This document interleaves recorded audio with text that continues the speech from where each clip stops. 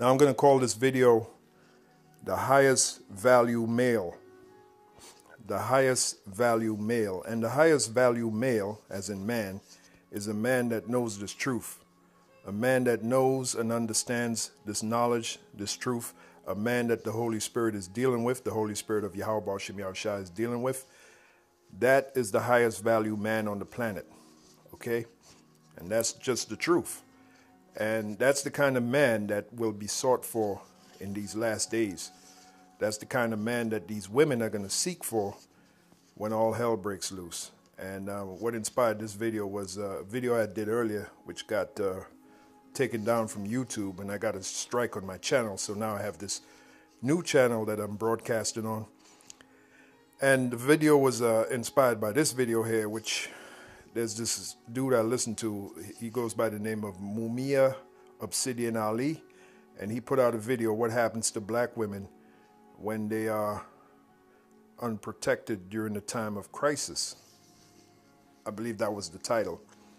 And basically it was a panel of so-called black men and so-called black women discussing the issues circulating the coronavirus and how much fear it's generated. And believe you me when I tell you, both men and women are afraid right now of this so-called coronavirus scare. And the women even more so than the men, because by nature, the women are the weaker vessel. And that's clearly written in the scriptures, clearly written in the Bible. So the days are coming as this scare gets bigger and bigger. These women are going to be looking for a man to protect them. They're going to be looking for a real man for protection, okay? And the highest value man that, and this is a message to you women, the highest value man that you can get is a Hebrew Israelite man that knows this truth and understands this truth and is blessed with the Holy Spirit, okay? That's the highest value male that you can possibly get. And let me just bring out one scripture. This is from the book of Psalms, the first chapter. The book of Psalms, the first chapter, which says this from the first verse: Blessed is the man that walketh not in the counsel of the ungodly. Blessed is that man that walketh not in the counsel of the ungodly. Now, anything outside of this truth, anything outside of this knowledge is the counsel of the ungodly. All these so-called religions out there, what we call Christian plantation religion, that's the counsel of the ungodly. If you believe in the so-called white man as being Jesus Christ, that's the counsel of the ungodly. Okay? If you believe that in the American dream, that's the counsel of the ungodly. Like I said, all these religions out there, I don't care if you call yourself Baptist, Pentecostal, Jehovah's Witness, Methodist, Islam, that's all the counsel of the ungodly. Okay, as it is written, there's only one truth. Okay, one truth. I believe that's in the book of Ephesians, where it says one faith, one baptism, one truth. Roughly paraphrasing the scripture.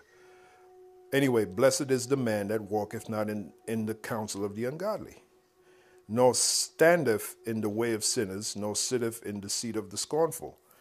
But his delight is in the law of the Heavenly Father. And the laws were given to who? The Hebrew Israelites.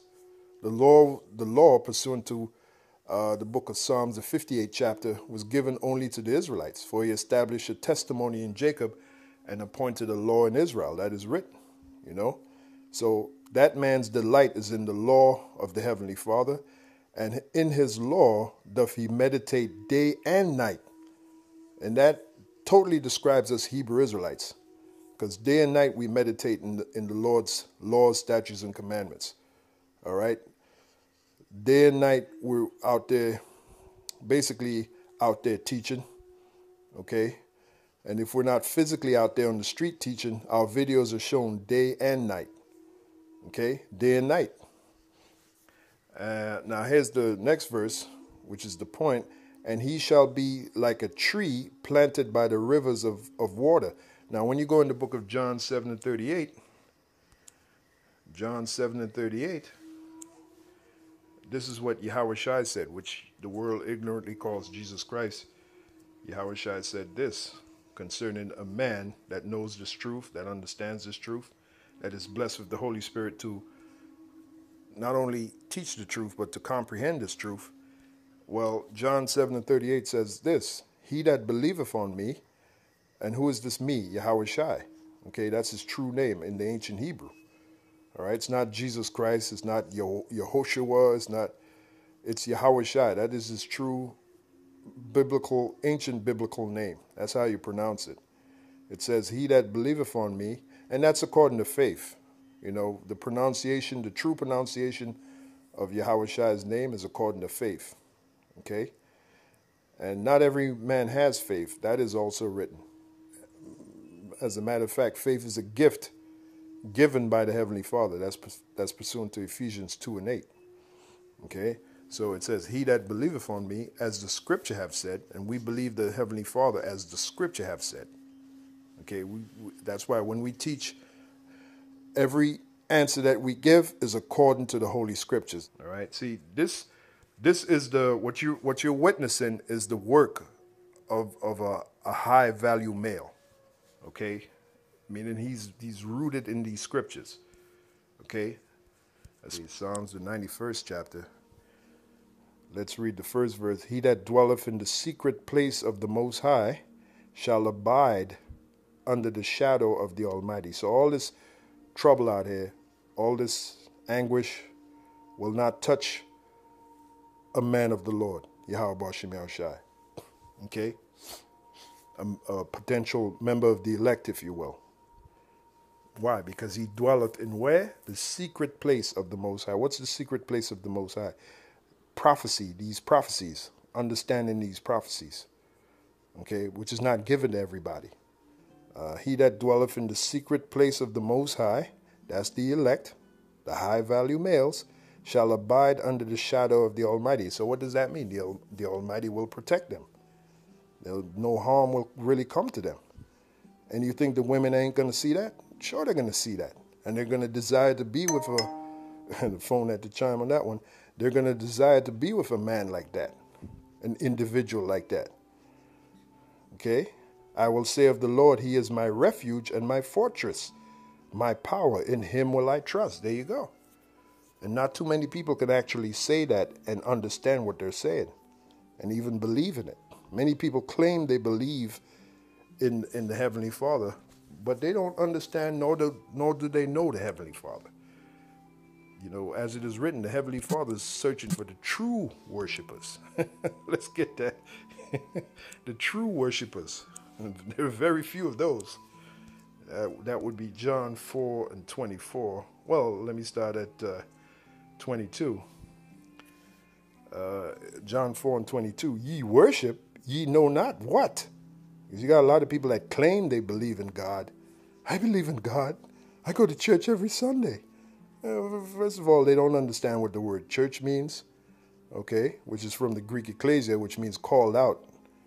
You know, you don't have to go to the building to find the Heavenly Father. First of all, you don't find the Heavenly Father. The Heavenly Father find you. John the 15th chapter and the 6th verse. Let's read that. John 15 and 16. You don't choose the Heavenly Father. The Heavenly Father choose you, just like Moses. Moses didn't choose the Heavenly Father. The Heavenly Father chose Moses. All right?